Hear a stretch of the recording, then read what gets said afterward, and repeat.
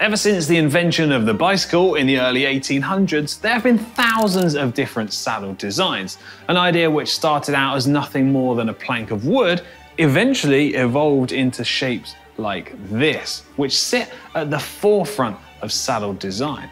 But why do we have this overall shape, and how are brands like Selle Italia using the latest technology to keep refining their top-tier performance saddles? Well, I'm here at their HQ in Italy to follow the 25 years of evolution of the iconic SLR saddle. And I'm going to be using the idmatch pressure mapping system to see how the changes in design impact saddle pressure and therefore comfort too. And this thing has got over 68 individual sensors in it. Before I dive into specifics here, let me explain why, broadly speaking, most saddles are a triangular or T-shape. In the simplest terms, it's to match the shape of our bodies and skeletal structure to provide a stable platform. The rear section is to offer support for our sit bones, and the front of the saddle narrows to allow free movement of your legs when you're pedaling, but still offer some supports while leant forwards, which rotates our pelvis, which is an area which is narrower than our sit bones. And while there have been tweaks and changes to the design, it's a concept that was broadly adopted by the whole bike industry.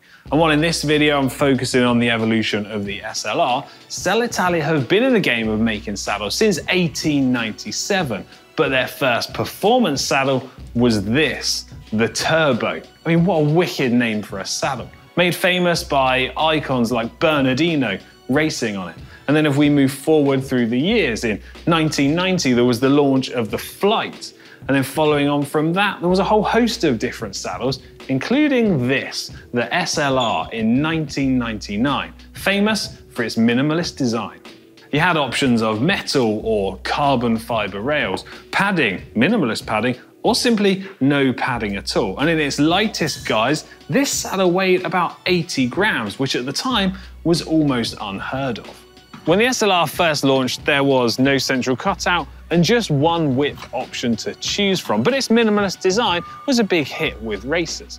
It measured 275mm long and 130mm wide, and its design was really based on tradition and personal rider feedback. But with riders like Contador, Cancellara and Valverde using the saddle, it remained popular for best part of 10 years, and along the way there were numerous different special editions. And to see how all these saddles compare, I'm going to be using the idmatch system with the help of Matteo Paganelli, Selle Italia's idmatch and brand expert. Our first job, install the Generation 1 saddle from 1999 and then calibrate the system. We are now going to calibrate the pressure mapping on the bike. So the best way is to set the pressure mapping, select the shape, and after that we are going to select with the BRP the calibration. In this way, when you sit on the saddle, we know exactly in which coordinate you are sitting with the sit bones, and we can match the saddle shape to your body. So this is the first generation. Just to explain you also what idmatch has done with the pressure mapping is find which is the shape for the new one starting from the previous one. So in this way, we match it exactly the characteristic of the old one, we can say, and the people that was comfortable on the first, on the second, and the third, and the fourth are always in the same sitting position. You have a good proportion of the balance left and right is not bad. The problem is that you have 50% of weight on the nose, so up of the BRP. Yeah. So this means that you are pushing too much on the nose.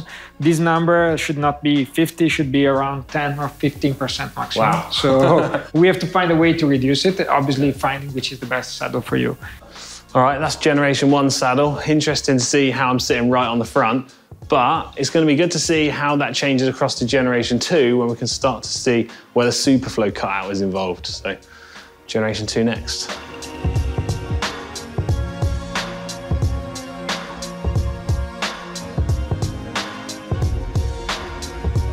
When the Generation 2 SLR launched in 2010, there were some pretty big changes made.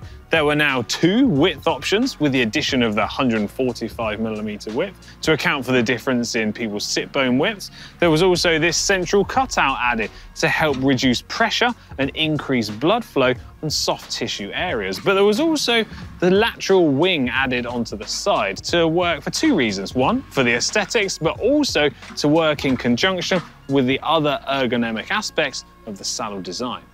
Obviously, as you see, you are sitting in the same position. So this means that the feeling of your body is exactly the same from the previous one to the new one. Yeah, but can you see how the flow cutout has changed it slightly? A bit. A small difference. There is a small difference because if you see here, there is more pressure on this area, but you are still with 50% up in the front of the nose with the pressure, so there is no difference.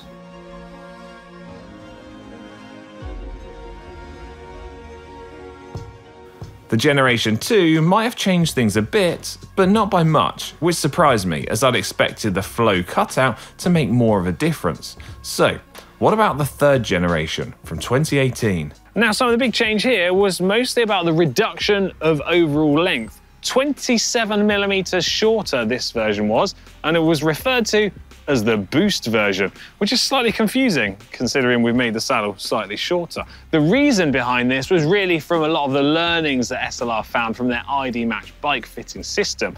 You see, by removing that extra area from the front, it simply means people can't ride on the piece that isn't intended for riding on, and makes them more inclined to move to the rear of the saddle for the section that you're actually supposed to ride on. And in talking about the rear of the saddle, there was also this change here where the unnecessary padding was removed. And this is as a way to try and refine the overall shape and also to help reduce weight.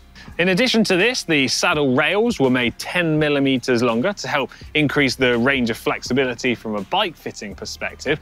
But perhaps the biggest change overall came when the 3D printed cover was launched, which gave Selle Italia the ability to really accurately control the areas that provided support or more comfort across the saddle cover, rather than relying solely on different densities of foam. Okay, so we are now in the Generation 3. If we look at the screen, we see that the position is not the best, probably based on the habitude that you have on the saddle, that we are going to check later with the 4th generation, but is improved by the Superflow. So the Superflow is helping you to reduce the pressure.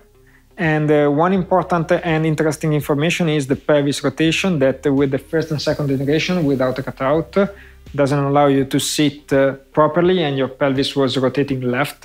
Now you are more balanced and rotating aligned right. So you are going now in the opposite position with the pelvis. But you have more stability and you have less pressure in the center. Which leads me nicely to the Generation 4 saddle. Now, all of the changes and tweaks which have been made here are from Selle Italia's learnings from all over the years, but also thanks to the thousands of different data points captured from their idmatch system, of which there have been over 100,000 bike fits conducted all around the world. And then when you combine that in conjunction with their latest saddle mapping technology, that is why they've made these specific changes. Now, overall, the saddle is 6mm shorter than the Generation 3 saddle, and the 3D printed top cover has also been refined, not only with its internal structure, but also externally to give a different surface on the top.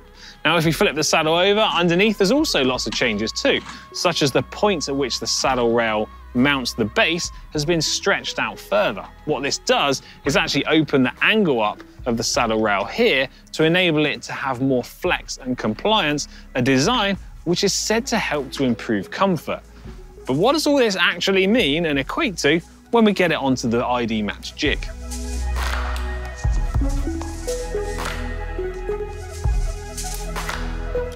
If we see here, the pressure is more distributed in the saddle with the seat bones in the right way. Probably we will see in the end that the center of the bar center of your weight is up on the line of the BRP.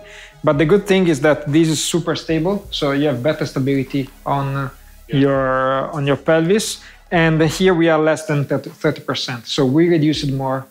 So even more? Yeah, even more the pressure on the nose. And we are seeing now, finally, your right seat bones. So until the fourth generation normal padding, we were seeing too much pressure on your left seat bones. Now we are seeing more also the right seat bones. That is a good thing. In the latest generation saddle, I wanted to try the normal foam covered version as well as the more expensive and advanced 3D printed version to see if there really was a noticeable difference.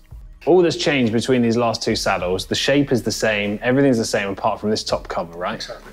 So the difference between the normal cover and the 3D cover is that we have done a structure on the saddle that allows you to sit properly on the saddle, and you have support where you need it, and you have a soft part where you don't need pressure on the nose. So I guess the 3D printing, it gives you more control over where you can more control and more support where you need and less support when you don't need. Okay, that makes sense. Because traditionally all the normal saddles are made manually with the same tension from the back to the front. So this means that when you tighten here the cover, you have the same tension for the pressure up to the nose or to the back. But in the 3D, you have a different characteristic that is here is more stiff because you need more support for your sit bones, but here is more soft because you need less pressure for your pelvic area. That's crazy. Okay. And the interesting thing is that we are seeing a big difference also on the screen because you are balancing more and better the pelvis position on the saddle. So they're small differences, but they're enough that it should help improve comfort. Exactly. So the 3D is a big difference, but yes, obviously, yes. Matteo showed me that in my normal riding position, my pelvis isn't straight. But now with the final evolution of saddle, it's corrected that. And I'm not gonna lie, it did feel kind of weird. In the last analysis, you were sitting exactly here with the two seat bones in the right way and without having pressure in the arch. So in this way, you can freely rotate your pelvis without having pressure and extend your leg, obviously. And also your back is more relaxed in your lumbar and cervical area. And this situation obviously gives you more stability because the pelvis has two contact points on the saddle. If, as the first generation, you slide forward, or maybe you're habitued, you don't have 2 points, you have only one. So obviously your pelvis can tilt, rotate, or maybe just touch one side as you're doing. So you're doing more on one side. So the difference is that we were able to see between all of these different generations of saddle was more significant than I had anticipated, which came as a surprise to me really, because the difference between the designs is all relatively subtle, but it was enough for me to notice and have a positive improvement. But it is hard to fully appreciate the difference between the designs when you're indoors riding on a static bike. But it was a positive change nonetheless. And everyone is going to have slightly different results. And this is the thing, because there are no hard and fast rules about bike saddles in terms of what saddle you should be using or the saddle that you're going to find most comfortable. Now, Selle Italia are using years of learning, years of development, and all of this data that they've gathered from bike fit optimizations to try to maximize their designs as much as possible. But the thing is, there's never going to be one saddle to rule them all. It's simply a case of looking at all of the different designs out there and thinking about the style of riding you do and your body position to try to find the saddle that matches up with your style the most, and then you have to try it out. But what I will say is I really do recommend using systems like the idmatch and really relying upon a bike fit expert's knowledge and guidance to find the best saddle that's most likely to match up for you. Now, what was really interesting was that it's the first time I've ever had access to use pressure mapping technology, and I found it really interesting. Now, I already knew that I spent a lot of the time riding on the nose of the saddle, but this really, really highlighted it for me. Now, as to what I do with that information, I've not yet decided, but hopefully it will help lead towards a more comfortable riding position on the bike. Anyway, I hope you have enjoyed this video, found it informative and helpful along the way. If you have, please do give it a big thumbs up and let me know in the comments section down below. Do you have a saddle that you've been using for a number of years now? Or have you tried some of the latest technologies and designs? As always, if you want to help support our channel, hit the subscribe button and turn on your notifications. Right, we're out of here. See you later.